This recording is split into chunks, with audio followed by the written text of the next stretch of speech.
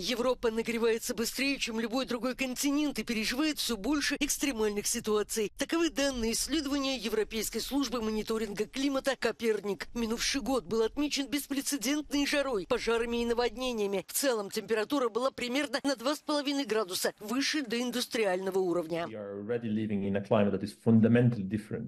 From the climate our civilization evolved and us as a people grew up in.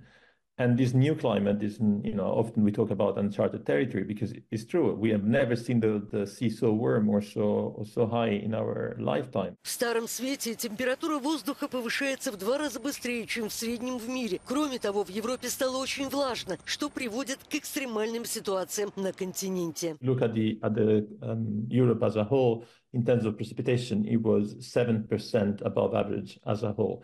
But that's a complex figure because while northern Germany or part of the Scandinavian or even the Balkans have seen a rather wet year as a whole, or the British Isles for what it matters. If you look at Andalusia or Catalonia or southern France, then the situation was much dire.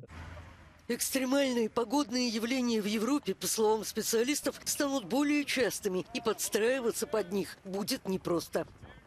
We expect there to be wilder swings, in fact, between hot and dry and wet conditions. So swings between wet and dry becoming wilder. And of course, this is really difficult to plan for because it's much easier to plan your infrastructure and the way society goes about its business, to have expected conditions over the year and to get even rainfall rather than coming in fits and starts.